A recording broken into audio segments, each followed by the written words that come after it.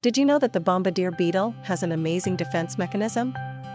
When threatened, it sprays a hot, noxious chemical from its abdomen that can reach temperatures of up to 100 degrees Celsius.